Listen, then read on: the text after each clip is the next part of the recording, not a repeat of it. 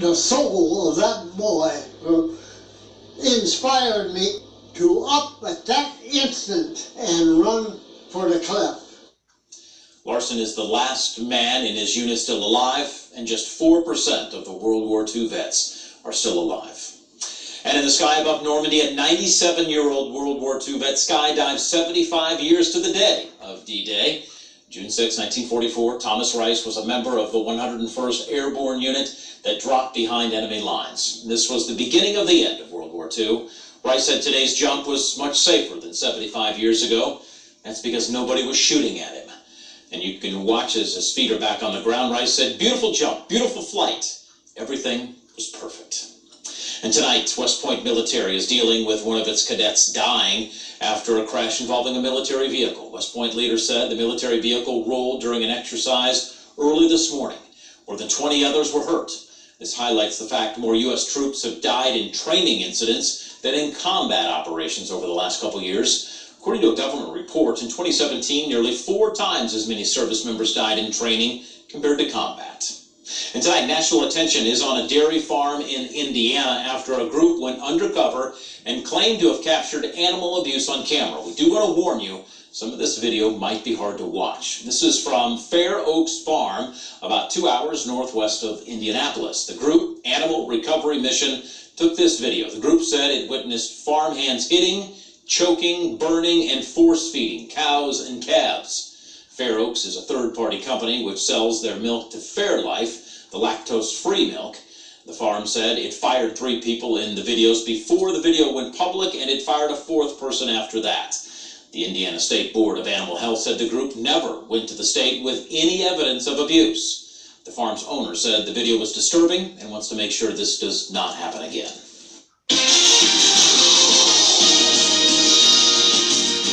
Meteorologist Dontae Jones up late tonight. Yeah, Still in for a call. She takes a couple days off.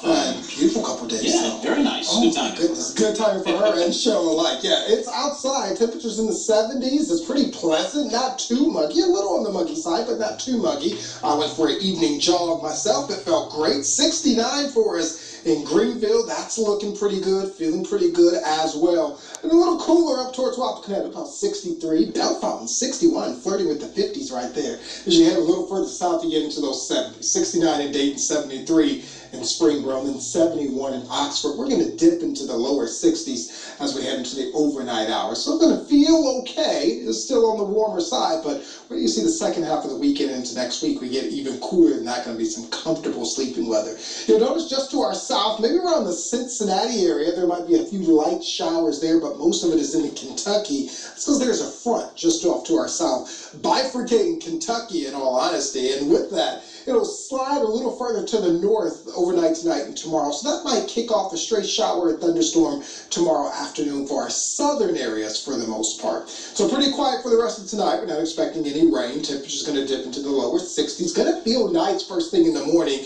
We're talking about temperatures in the lower 60s, partly cloudy, a little muggy, but dry, so the morning commute should have no problems. Unfortunately, though, the pollen's still going to continue to give you some problems. We're looking at mold being the highest culprit, and then grass after that in the moderate levels, but mold is pretty high. That's going to continue tomorrow and even into Saturday, and then I think we back it off just a little on Sunday. We get some rain in here. Here's what I'm talking about. Tomorrow, we're dry. Look at most of the rain staying just to our south, but we could see a slight shower or thunderstorm that rises up in our southern counties. Can't rule that out. Then by Saturday afternoon, Saturday morning's dry, Saturday afternoon, when the rain comes in. So if you're making any plans for the weekend, I think the first part of Saturday you're okay, and then by the time the afternoon, and then on Sunday we got more showers and thunderstorms. The problem with these showers and storms over the weekend is that we're not looking at a severe component, but we're looking at a lot of rainfall. Some of these could be slow movers, and then with the slow moving, it could train and move over the same areas, and so that could create some flooding potential with the already saturated ground. So just keep that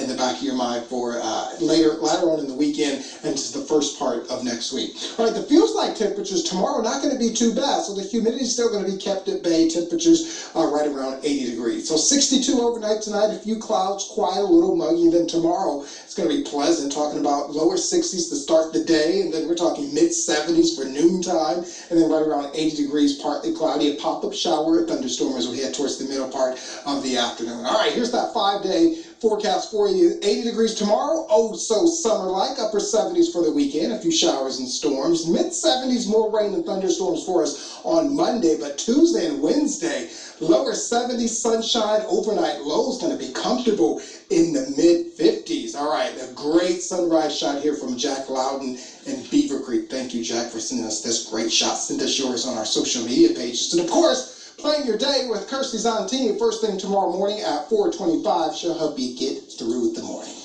Middletown city leaders say an improved budget means there will be some summer recreation activities for folks this year.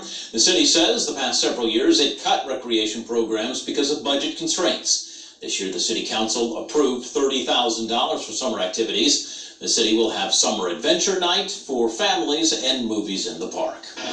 And a community right here in the valley is super focused on spreading positivity. The events planned and how people of all ages can get involved.